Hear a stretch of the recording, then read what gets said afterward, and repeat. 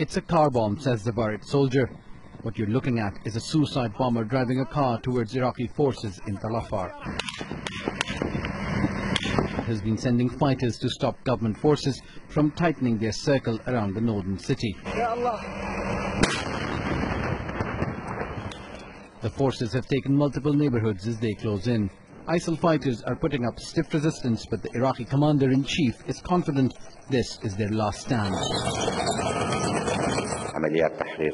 Military operations are progressing in an excellent manner, and our units are advancing. Some of them entered the town from the east and south sides. There are signs of collapse in the enemy.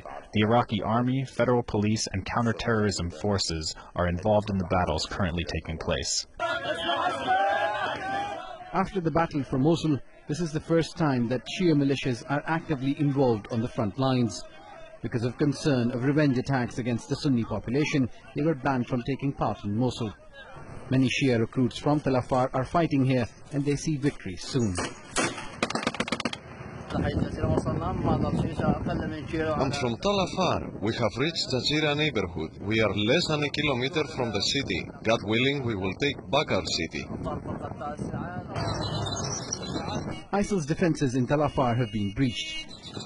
But the armed group's shrinking control is raising questions about who will acquire what. The Kurdish Peshmerga are not part of this battle.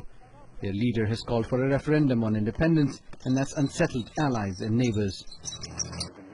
Turkey supports the Kurdish regional government against ISIL, but opposes the vote for independence. The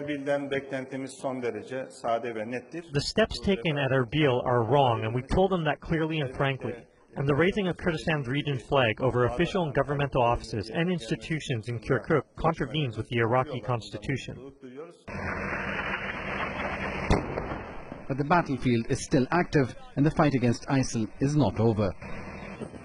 There are a few more pockets even after Iraqi forces completely take over Tal Afar. There are major challenges once ISIL loses all its territory in Iraq. Besides security, there is the repatriation of hundreds of thousands of people to places which are now destroyed.